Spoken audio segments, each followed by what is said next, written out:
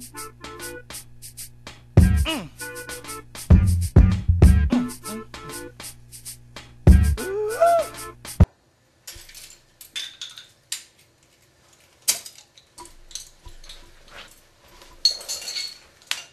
what's up? This is NYC Me TV, episode 3. So I guess there are really kind of 2 questions for today. 1, did I learn anything? Did I decide on an apartment? And 2, what the fuck am I doing filming in a bathroom? The second question is easier than the first one. I'm filming in this bathroom because it's the only place in this apartment for some reason that has light at night that I can use. So yeah, I don't usually drink beers in the toilet either. This is kind of weird. But I checked out a couple other places. So the first place I talked about before, it was kind of a smaller place, 3 other people, 3 Russian researchers, pretty small, long hallway with rooms nestled along the sides.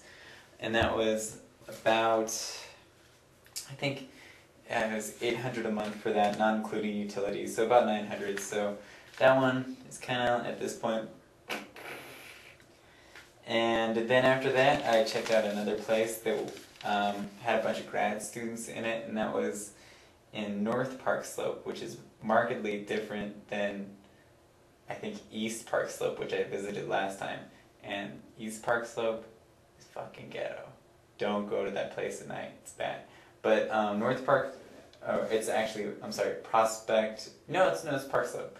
And it's kind of a family community, but there are 5 other people in that apartment, 5 graduate students. They seem like nice people, but if we learned anything from the real world, when you have that many people, people stop being nice and start getting real. So the last place I checked out was in Fort Greene. So, and that was actually a really cool place. And it's currently occupied by a journalist and MFA student who's finishing up her poetry degree, which is pretty awesome.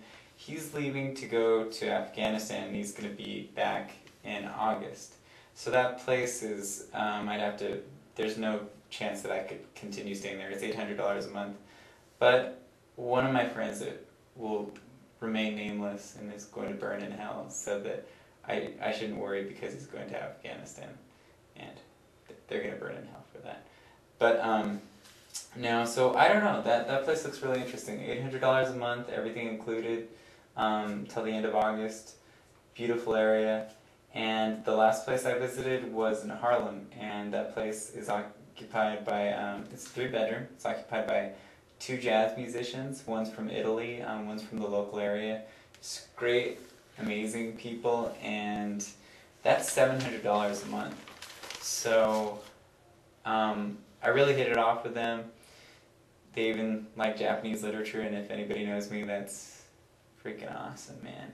The room is really small though. It's smaller than like 9 by 9, I think. So I could just barely fit my stuff in there. But I don't know. So it's a tough choice between the place that's being evacuated by the guy who's going to Afghanistan, and that's $800 a month, or the $700 a month place with the jazz musicians.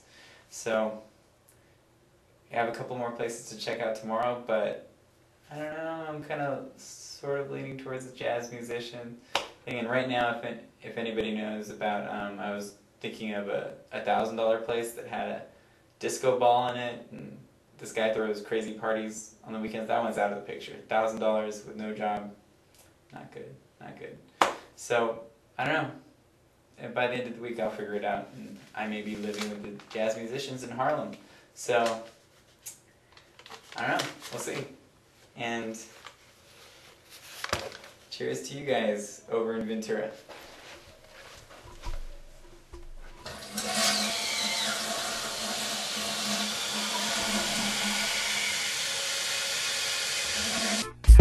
With my dick in my hand, don't make me lift me with my foot in your ass, be cool.